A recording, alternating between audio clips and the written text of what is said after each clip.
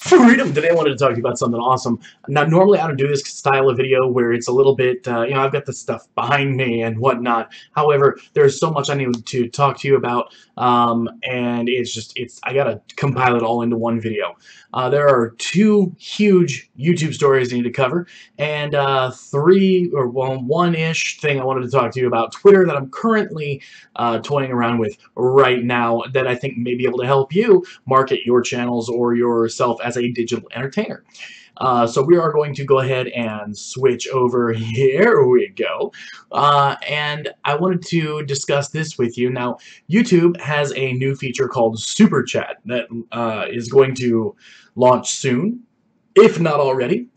This was posted to a blog, link in the description to that blog if you want to read the whole thing, that allows people almost in a YouNow style to contribute to their favorite creators. Now, it does seem to be geared more towards live streams and that sort of thing, so that will be good for those of you who are doing live streams. If you're not doing live streams, you may want to consider doing that now. That does replace the feature called fan funding. Now, we are not at this time sure whether that's going to be region locked and only available to certain countries, much like fan funding was. However, we will be keeping our ears out for more information, and we will report to you as soon as we know that.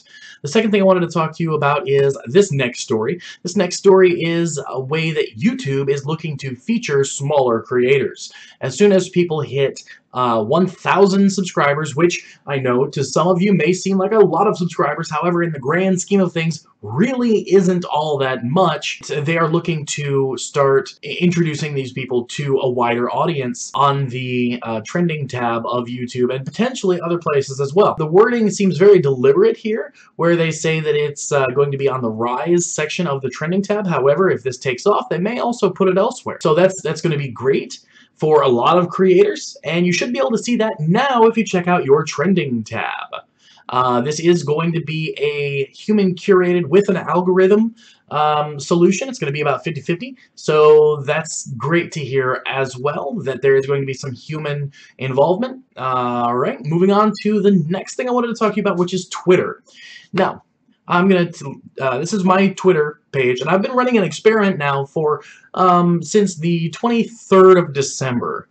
And I wanted to show you how I did this. My tweets earned over the past 7 days, or 1 week, 111,260 impressions. That means that many people saw my tweets.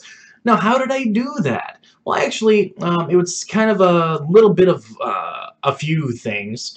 But I wanted to show you that, and also show you this. Now here you can actually see that there's a decided point where my Twitter started taking off. Also, my followers started growing and growing and growing. As you can see here, I've been mentioned by people such as Dr. Pepper, had discussions with people like Chris Crocker, who is the Leave Britney Alone guy, if you happen to remember that, and John Ligier?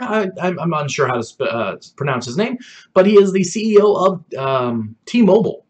And that's all in the past month or less. So I wanted to show you this. So here's where I started the experiment, was December the 23rd, right before Christmas. As you can see, Christmas kind of died down because I was with family and wasn't really able to put much time into Twitter. But you can definitely see before and after how this was taking off and how it continues to grow. And what I've been doing, more or less, has been engaging on Twitter, following people who have similar interests to me, responding to them, making jokes, making video clips, and things like that, using Twitter video, also making sure to record this way, not this way.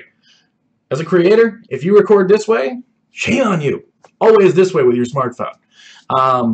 And I've been doing that in a way to interact with people, also to get more interactions. People seem to want to interact more with video than they do simply just text, but also images, GIFs, or GIFs also work. And this is actually something that you can do to a certain extent, even using epoxy. to make those video clips for you from your videos in certain circumstances. Now, I understand that some people may say that they don't have the time to make responses, say 10, 12 times a day or whatever, to other creators to get that engagement. However, one of the things that I did alongside this was I started editing all those Twitter clips, because they're saved on your phone, into YouTube vlogs, the vlogs on YouTube haven't done quite so well. However, as you can see, now I have a platform to market those on, and that's picking up as well. So this is just a quick little tip I wanted to throw out, along with the YouTube news that we talked about here, such as Super Chat and the new up-and-coming creators and artists featuring that YouTube is doing. Let us know in the comment section down below what you think of these. Also, let us know if you will be taking advantage of the new Super Chat option, which will allow people to support you and your channel with micro donations. Anyways, till next time, don't forget to like, subscribe, and do all those things that make us love our jobs. Also, be awesome to yourself and amazing to each other. Bye, friend and family.